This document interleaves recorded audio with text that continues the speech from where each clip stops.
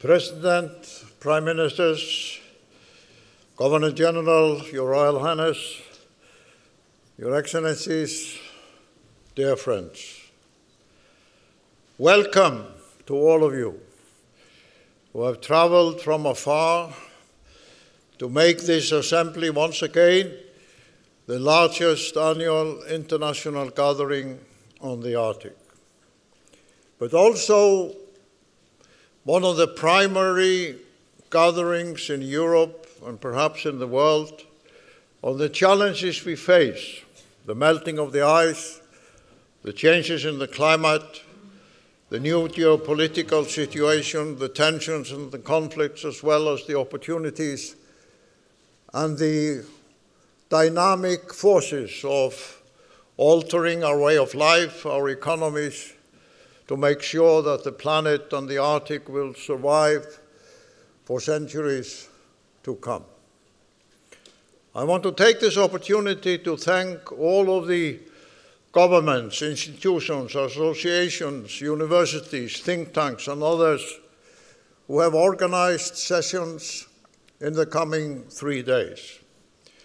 We will have over 200 sessions with more than 600 speakers, and we already know that this assembly has set a record in terms of the number of participants, well over 2,000 participants from almost 70 countries. It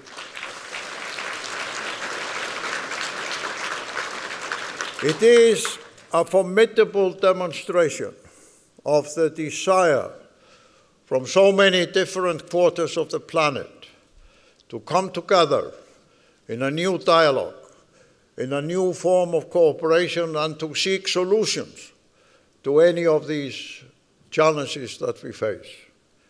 And also in the shadow of wars and increasing geopolitical tension, it is in fact remarkable that all of you have come here today to send the world the message.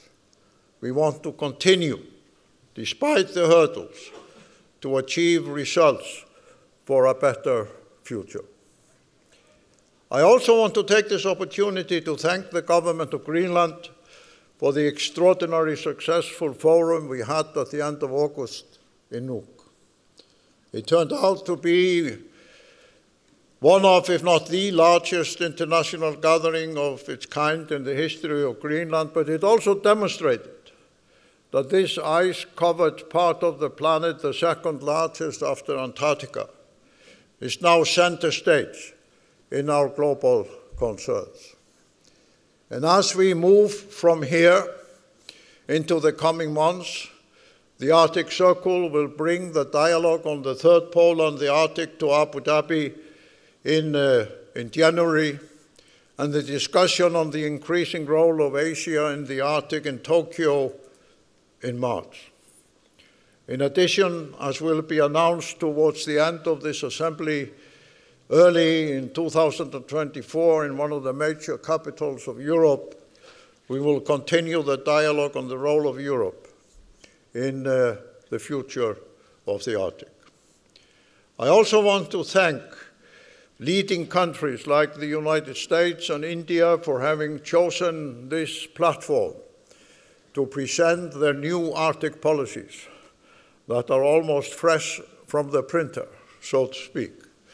I think it demonstrates the political significance of the Arctic, that on the one hand, the United States, and the other, India, have decided to present to you, to all of you, and to take questions from all of you on their new Arctic policy, because it has always been an integral part of the democratic structure of the Arctic Circle that anyone who speaks on this stage takes questions from the audience on the views on the policies put forward. So I say to all of you, be prepared.